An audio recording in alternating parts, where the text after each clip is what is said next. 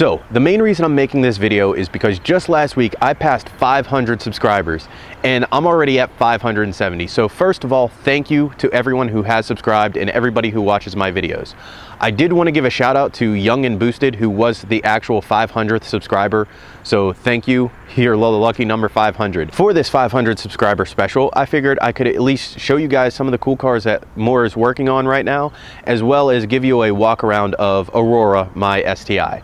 Now, the STI does not have a motor in it and it is not running, but hopefully I should have it back by the end of the week. Now, I really hate giving you guys a timeline because things change all the time. So it may not be a week, it may be 2 weeks. I hope not, but don't hold me to that. Things can change. So with that being said, let's take a walk around of the STI.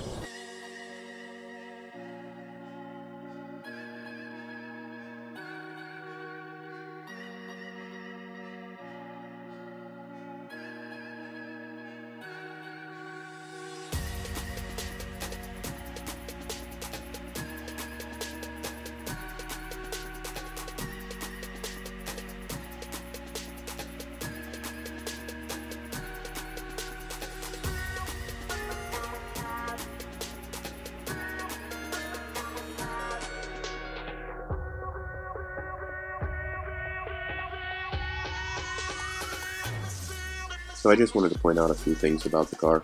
First of all, the paint is not in the best shape. As you can see, the clear coat is starting to break down on the original panels. Some other panels are in better shape because they have been repainted over the years. But as you can see, the hood has been repainted, however the hood scoop has not. So that is definitely on my list, is to repaint the car, hopefully in the next year or two. Also, the windows were tinted previously, and I have owned the car for 5 years and they are starting to break down and bubble. I'm not really worried about it because I didn't pay for it to be tinted in the first place, but in the next year I will be retinting my windows. As you can see, the rear emblem is becoming delaminated and will need replaced. I will do a video on that. The side skirts are actually starting to push out, and that is due to Subaru's jacking point. If you don't use their specialized jack, then it actually tweaks the metal a little bit and causes the side skirts to push out. Also, there is a trim piece that has broken off on the rear driver's side. I will replace it, but the actual piece is about $80, so when I have money, I'll get that done. There are also some scratches and dents and dings, which is pretty typical of a 10-year-old car, but they're all very minor and not a big deal. A couple of the guys on the forums have asked me about my rear diffuser, so I will be making a video in the future on exactly how I made it. It is not very expensive, but it is tedious, and it took me about 30 hours to complete.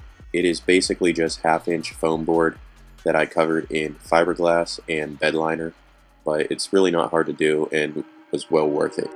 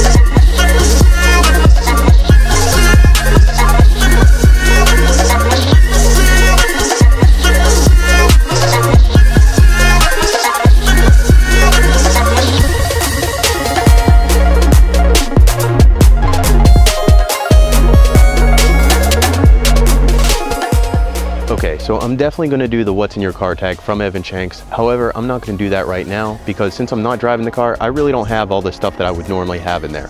But I can show you what's not in my car. But we start with no engine.